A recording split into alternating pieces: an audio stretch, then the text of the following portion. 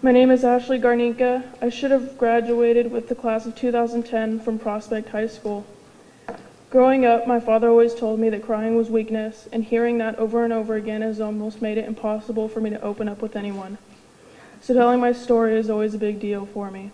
My family moved around a lot when I was young, leaving me with no real long-term friends. Worse if you're a new kid at school. Out of 6 schools, I was bullied at almost every single one. My physical bullying started in 5th grade and followed me into 6th. One time in 6th grade, during a spelling bee, a girl walked by me and kicked my knee backwards for no reason. Then, after 3 years of not being bullied or harassed, it returned to me during my sophomore year. Through a series of events, I was put right in the middle of a very dramatic situation where over half the girls in my grade had turned against me. They completely isolated me and would yell at me as I walked around school and threatened to jump me.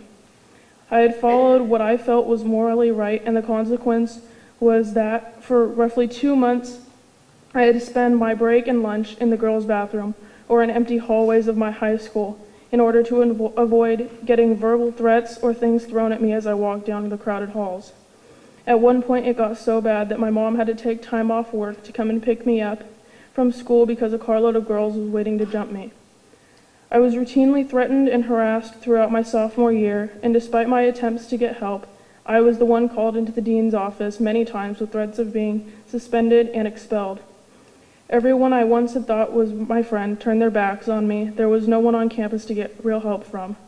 From there, things just got worse, to the point where in October of my junior year, I completely stopped going to all my classes and was leaving campus most of the time. I was enduring gossip, rumors, death threats, and anonymous messages on a website called Formspring, where kids from school were posting that I was worthless and not wanted around.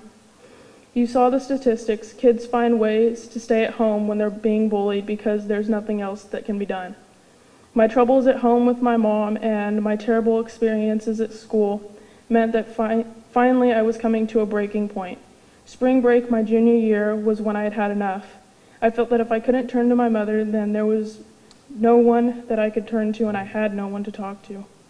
Around 2 a.m. one morning during spring break of my junior year, I walked outside to the intersection of Winchester and Knowles and lay down. With only my phone, a t-shirt and shorts and socks, I was hoping at least one car was not paying attention and would finally give me what I wanted. I cannot explain what was going through my head. While laying there, my phone kept ringing and ringing. It was my best friend who just knew that something was wrong. Finally, I answered, hoping to distract her or get her to stop calling. She ended up talking me out of doing it and getting up and going back inside my house, reminding me that at least one person cared, your life was worth living.